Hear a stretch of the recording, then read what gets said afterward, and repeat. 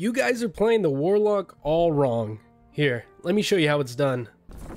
This spell is Power of Sacrifice, and if you don't know what it does, well, it gives you a huge strength boost at the cost of 3 HP per second for 12 seconds. But to let you in on a little secret, there's a little bug right now, and it does not deplete your health. It only depletes it once for 3 HP. So for 3 HP, you're getting a 15 strength boost. I didn't make this video just to show you an exploit. I wanted to show you a different playstyle to Warlock. Instead of damaging spells, let me show you my buff build. Power of Sacrifice is the first spell I want to talk about. I already showed you the exploit where this spell only takes 3 of your health for 15 strength, but let me show you the stats. With Power of Sacrifice, you get a huge boost in health. 15 strength equals 30 HP. Strength also gives you a power bonus. With my falchion, I did 56 damage. With Power of Sacrifice, I'm doing 64. That's 8 more damage.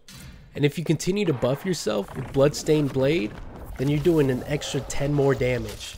Add Blow of Corruption and it's an insta-kill. Easy as that, baby. And this is what Bloodstained Blade does. It just gives 5 more attack power to your weapon for 20 seconds. The only downside is every swing takes 3 of your HP, which, I mean, you're doing 10 more damage. Just one-shot the guy. There's also Eldritch Shield. It protects against 40 magic damage for 15 seconds at the cost of 5 HP. It literally tanks a Blow of Corruption. And if the shield is destroyed, you get a damage boost to your dark spells for 4 seconds. Now let's get into perks and skills. For your first perk, you're going to want Torture Mastery. That's basically going to be your magical healing. Then you want Dark Reflection for a little bit more dark magic damage. For your third, I'd say get Malice, because Will's just good for your class. And then Curse Mastery. For your skills, of course, Spell Memory, and then Blow of Corruption.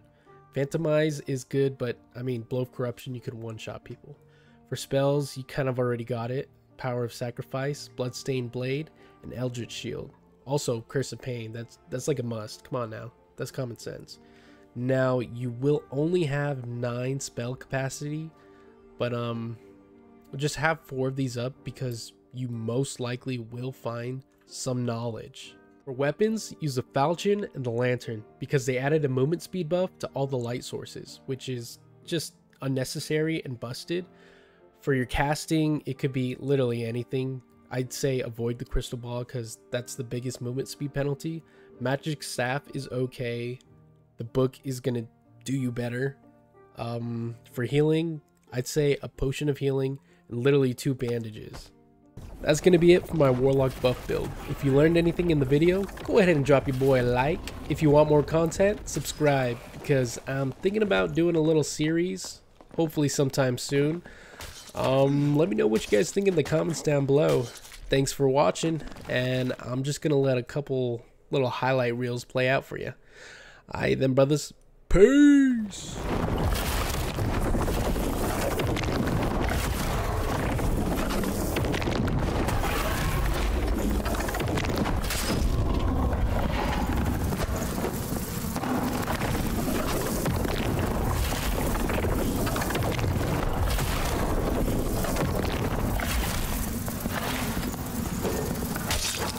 Get out of here. Get out of here.